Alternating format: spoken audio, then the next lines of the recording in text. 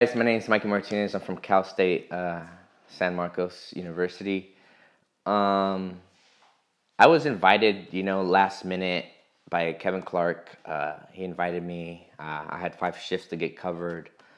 I didn't think I was going to make it out, to be honest. It was about Wednesday night when he asked me. And then Thursday, I got on my shifts. Coming out here to Catalina, I was very uneasy. Like I had so many thoughts and so many questions about the religion and things like that. And I asked Kevin, like, hey, like, I'm not a firm believer of Jesus, and he's like, it's okay, like, come out. Like, he's like, I was like, I have so many questions though. He's like, it's okay, there's a section you could ask as many questions as you want. And that's what I did. I came out, met new people. I had questions. I had a lot of questions, and the question seminar really spoke to me and answered a lot of those questions, and it was very empowering and great. I think with my mind being open, my heart, that all I can do from here is grow.